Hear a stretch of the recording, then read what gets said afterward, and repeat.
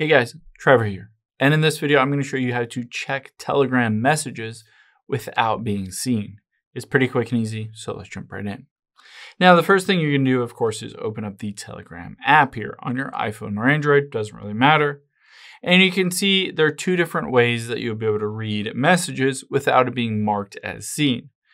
One is you can see essentially the preview of the message right here without even having to click on it.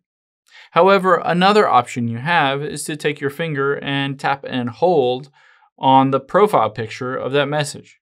And you'll be able to see here the full message. Now, I can read all of this, but if I just tap out of it afterwards, you can see it is still marked as unread. So the other person, in this case just a bot, will not be able to see that I've read that message or seen it.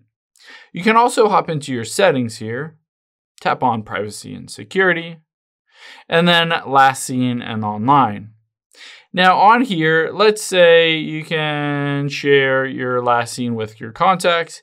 You can also choose to hide your read time. So if this is turned off, essentially it will show any user when you have read that message, but you can turn it on to hide when you have read another person's message again. So basically, if you wanted to read their message without responding to it right away, or you just wanted to kind of secretly see what they said, you can always do this and it will hide your read time as well.